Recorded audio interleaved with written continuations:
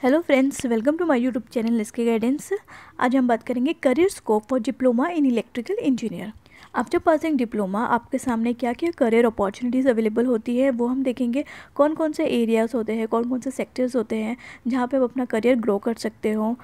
Because already अगर आपको पता होगा कि क्या कौन कौन से एरिया अवेलेबल होते हैं, उनकी एलिजिबिलिटी क्राइटेरिया क्या होती है, उसके लिए कैसे प्रिपरेशन करना है, आपको कौन सा पाथ सेलेक्ट करना है, वो सारी चीज़ें आपको पता होगी तो आप उसके प्रिपरेशन बिफोर हैंड कर सकते हो। सो आपका करियर उतना ही अच्छा ग्रो होगा। एंड अगर आपको इस पर बेसिक डिटेल चाहिए like what is diploma in electrical engineering and इसमें हमें करियर क्यों चूज़ करना चाहिए, कोर्स डिटेल्स क्या होते हैं, वो सारी चीज़ों के लिए आप मेरे पहले के प्रीवियस वीडियो देख सकते हो।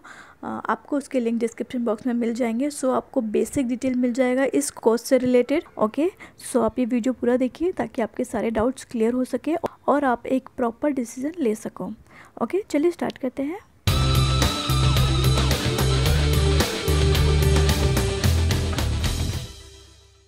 अभी हम देखेंगे कि क्या क्या बेस्ट अपॉर्चुनिटीज़ अवेलेबल होती है after diploma in electrical engineering. जैसे आप पास आउट होते हो डिप्लोमा तो आप क्या आपके सामने ऑप्शन होता है।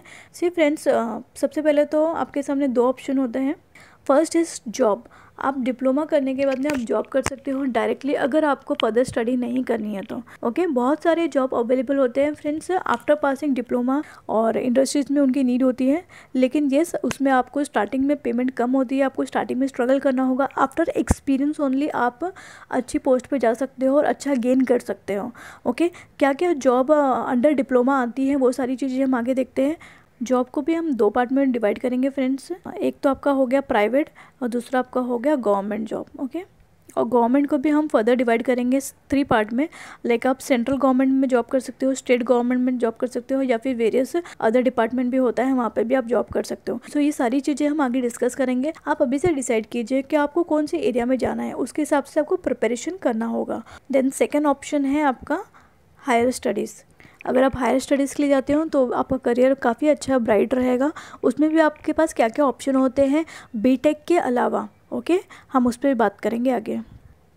देखिए, जैसे मैंने आपको पहले बताया कि जॉब अपॉर्चुनिटीज़ लिमिटेड नहीं होती है, एक इंडस्ट्री में नहीं होती है, बहुत सारे सेक्टर्स में जा सकते हो। Telecommunication sector, railway, electrical field, software field, web designing, technical field, research and designing, defence, ऐसे बहुत सारे एरिया है, वहाँ पे आप जॉब कर सकते हो। देन जो डिप्लोमा होल्डर होते हैं वो काम कर सकते हैं as a electrical engineering assistant engineering, quality assurance engineer, executive assistant. Okay, आपको जूनियर इंजीनियरिंग लेवल पे आपको पोस्ट मिलता है और आप उस पोस्ट पे, उस डेजिग्नेशन पे आप जॉब कर सकते हो। अभी हम career scope and job opportunities देखते हैं friends. After diploma in electrical engineering आपके पास दो ऑप्शन होते हैं, या तो प्राइवेट जॉब कर सकते हो या फिर गवर्नमेंट जॉब कर सकते हो। पहले हम गवर्नमेंट जॉब के बारे में देखेंगे क्या क्या अपॉर्चुनिटीज़ अवेलेबल होती है।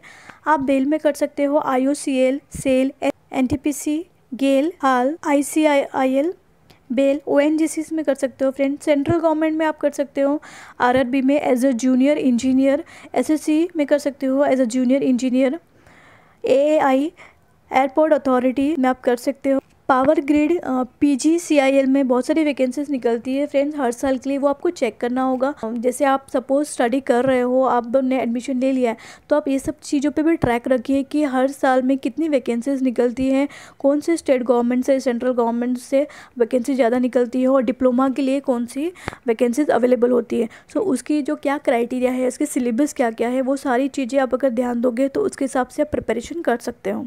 BSNL में आप कर सकते हो फ्रेंड्स, या फिर अगर आप स्टेट गवर्नमेंट में करना चाहते हो, स्टेट वाइज जो निकलता है जो कि थोड़ा और इजी हो जाता है सेंट्रल के कंपेयर में, सो आप उसमें ट्राई कर सकते हो। इलेक्ट्रिसिटी बोर्ड जो होता है उसमें कर सकते हो, PWD में, PHD हेल्थ डिवीज़न में कर सकते हो, state water and irrigation department जो होता है आप उसमें जॉब कर सकते हो, या फिर आप DRDO, AIF इंडियन एयरफोर्स में कर सकते हो। इंडियन नेवी में भी वैकेंसीज निकलती है फ्रेंड, वहाँ कर सकते हो।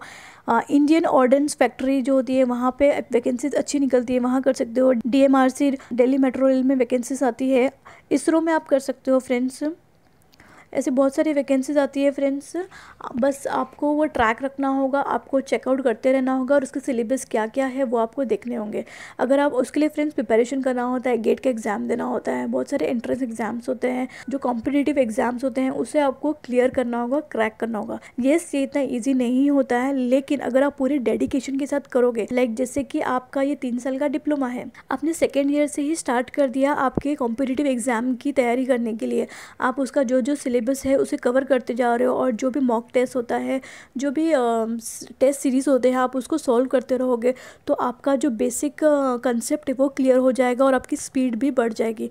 तो आप आफ्टर डिप्लोमा ओनली आप बहुत ही जल्दी उसे क्लियर कर जाओगे, आपका टाइम ज़्यादा वेस्ट नहीं होगा उसे क्रैक करने के लिए। क्योंकि अगर आपको सपोज़ हायर स्टडी नहीं करनी है तो गवर्नमेंट जॉब आपके लिए बहुत बेस्ट रहेगा ग्रो करने के लिए, क्योंकि गवर्नमेंट जॉब आपको काफ़ी अच्छा सैलरी ऑफ़र करती है compare to private job. Okay, private में आपको काफ़ी स्ट्रगल करना होगा, एक्सपीरियंस गेन करना होगा, या फिर आपको कुछ स्पेशलाइजेशन या फिर हायर स्टडी करना ही होगा। सो ये एक अच्छी अपॉर्चुनिटी है फ्रेंड, आफ्टर डिप्लोमा आप गवर्नमेंट जॉब के लिए ज़रूर ट्राई कीजिए। देन सेकेंड है प्राइवेट सेक्टर। हम प्राइवेट सेक्टर में देखते हैं बहुत सारी कंपनी है फ्रेंड, TCS है, Infosys, Wipro, IBM, HCL, HP, Hindustan motor, LG, L&T, del, IT's company है फ्रेंड्स, वहाँ पे आप ट्राई कर सकते हो। Jindal steel and power limited, ऐसे बहुत सारे MNCs हैं जहाँ पे आप अपना जॉब कर सकते हो। ये स्टार्टिंग में ही एज अ फ्रेशर आपको MNC में नहीं मिलेगा, आपको थोड़ा छोटी कंपनी से स्टार्ट करना होगा, वहाँ से आपका करियर ग्रो होगा, आपका ग्राफ ऊपर की तरफ बढ़ेगा। लेकिन आपके एक्सपीरियंस पे डिपेंड करता है, आपने क्या क्या एरिया में काम किया है, कैसे एक्सपीरियंस आपको मिले हैं, तो उसके बेसिस पे आप ग्रो कर सकते हो और MNC में भी आपको जॉब मिल सकती है। Okay, it's depend up to you, आपका स्किल कितना है, आपका नॉलेज कैसा है, उसके हिसाब से। सो अगर आपको प्राइवेट सेक्टर में करना है, गवर्नमेंट के लिए उतनी आपको कॉम्पिटिटिव स्टडीज़ प्रिपरेशंस नहीं करनी है, तो आपके कॉलेज में जो प्लेसमेंट होते हैं तो आप उसमें क्लियर करके आप ज्वाइन कर सकते हो और आप एक्सपीरियंस गेन कीजिए, उसके बेसिस पे ही आपको ग्रोथ मिलेगी और आपका करियर ग्रो होगा। ओके फ्रेंड्स, और अगर सपोज़ आपको हायर स्टडी करनी है फ्रेंड्स, तो आफ्टर डिप्लोमा आप डायरेक्टली BTech कर सकते हो थ्रू लेटरल एंट्री। ओके, एक और ऑप्शन है अवेलेबल है फ्रेंड्स, आप एज ए एंटरप्रेन्योरशिप भी कर सकते हो, सेल्फ एम्प्लॉयमेंट। लाइक आपको जिसे सब बेसिक नॉलेज मिलता है अबाउट दिस एरिया, सो आप अपना खुद का शॉप ओपन कर सकते हो, आप सर्विस सेंटर ओपन कर सकते हो। और अगर आपके कॉन्टेक्ट्स अच्छे हैं और आपका फाइनेंशियली आप स्टेबल हो, सो आप इसको थोड़ा एक हाई लेवल पे भी लेकर जा सकते हो। लाइक आप छोटी कंपनियों से स्टार्ट कर सकते हो, या फिर एजुकेशनल इंस्टीट्यूट्स होते हैं, हर जगह पे सर्विस की नीड होती है, तो आप वहाँ पे एंगेज कर सकते हो और अपना सर्विस वहाँ पे प्रोवाइड कर सकते हो। फिर जैसे आप अपना कॉन्टैक्ट ग्रो करते हो तो उसके हिसाब से आपको बिजनेस उतना ही मिलेगा। सो आप उसे एक अलग वे में भी सोच सकते हो अगर आपको सेल्फ एम्प्लॉयमेंट करना है तो। There are various option friends, आप होलसेल डिपार्टमेंट में जा सकते हो, जो उसके पार्ट्स होते हैं उसे सेल कर सकते हो, उसका शॉप ओपन कर सकते हो, या फिर सर्विस दे सकते हो।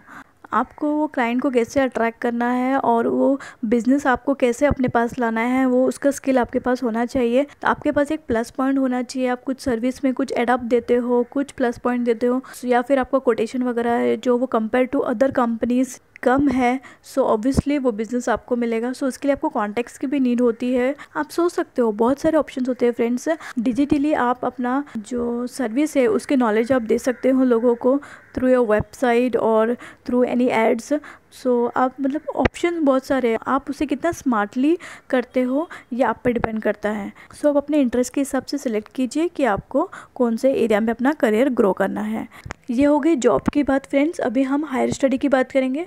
अगर आपको हायर स्टडी करना है तो आफ्टर डिप्लोमा आप BTech कर सकते हो, BE कर सकते हो इन इलेक्ट्रिकल और इलेक्ट्रॉनिक्स।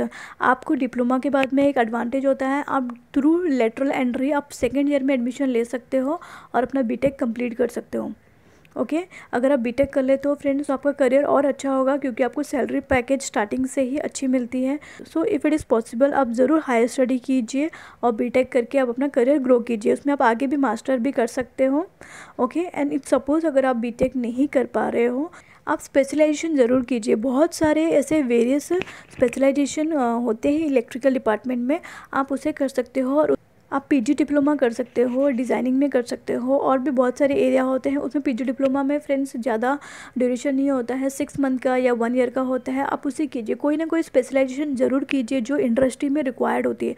अगर आप इंडस्ट्री के रिक्वायरमेंट के हिसाब से अपने आप को अपग्रेड करते हो, सो आपको जल्दी प्रेफर किया जाएगा और आपका करियर अच्छी तरह से ग्रो होगा। So you need something extra compare to others. Okay, सो कुछ ना कुछ ज़रूर कीजिए, पीजी डिप्लोमा कीजिए, शॉर्ट कोर्सेज जो होते हैं वो कीजिए, या फिर इफ़ पॉसिबल बीटेक ज़रूर कीजिए। वो आपको काफ़ी हेल्प करेगा अपना करियर ग्रो करने में, क्योंकि बहुत सारे गवर्नमेंट वैकेंसीज भी ऐसी होती हैं जहाँ पे बीटेक के लिए ही वैकेंसीज निकलती है, और वहाँ पे सैलरी बहुत अच्छी स्टार्टिंग 30 to 40,000 स्टार्ट होती है।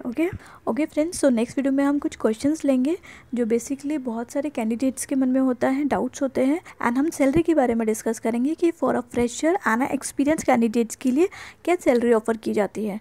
Okay, so stay tune for next video. अगर आपको वीडियो अच्छी लगी तो ज़रूर इसे लाइक कीजिए, शेयर कर दीजिए अपने फ्रेंड्स के साथ में, और सब्सक्राइब कर लीजिए ताकि जब भी मैं करियर से रिलेटेड वीडियो अपलोड करूँ तो उसका नोटिफिकेशन आपको मिल जाए। Okay, thank you so much friends for watching my channel. All the best.